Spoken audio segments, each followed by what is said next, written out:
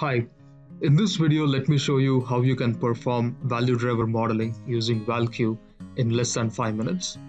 I'm going to use this sales performance dataset that tracks sales budget and forecast for a combination of region, category, and sales rep for 12 months in the year 2019. Now what I did is I went to my Power BI desktop and I imported the dataset using the Get Data Excel option. And you see the data set here.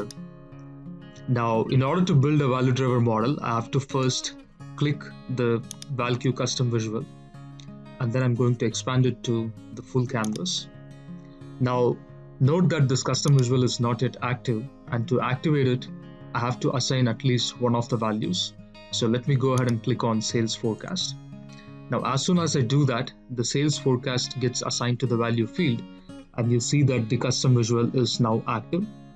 As you read through the instructions, you will realize that there are several ways to build value driver models. And in this case, we're going to be building a simple dynamic model. So these models are automatically generated based on data that is mapped to the ValQ product.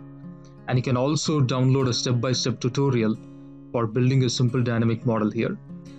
In one of the later videos, I'm also going to show you how to build advanced models that can allow you to incorporate more advanced configurations and computations. Now let me go ahead and close this. Now I will click on creating a simple dynamic model.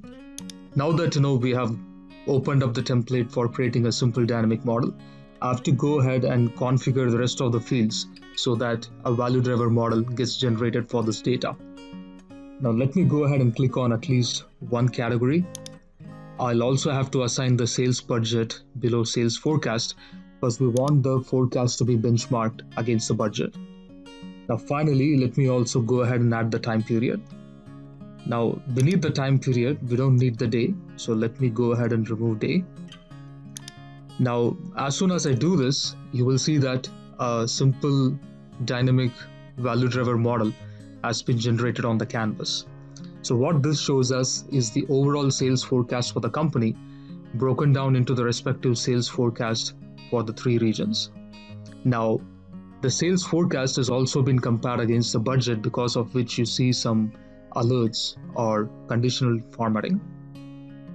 Now, if I want to break down the sales forecast for this region into the different categories, all I have to do is drag and drop category beneath the region.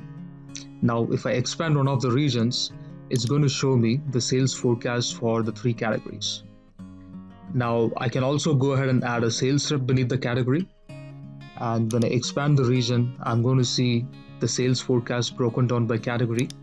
And finally, the sales forecast for each category broken down by the individual sales reps. I can also move the categories here.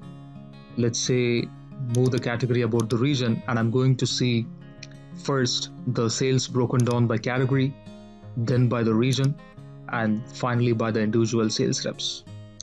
Now with this, we have successfully created a simple dynamic model in less than 5 minutes. And now that the modeling is done, I'm going to exit the edit view, and the tree is now successfully generated. Note that simple dynamic models can only support additive scenarios where the value of any parent node is calculated on the basis of the sum of the values of its immediate children.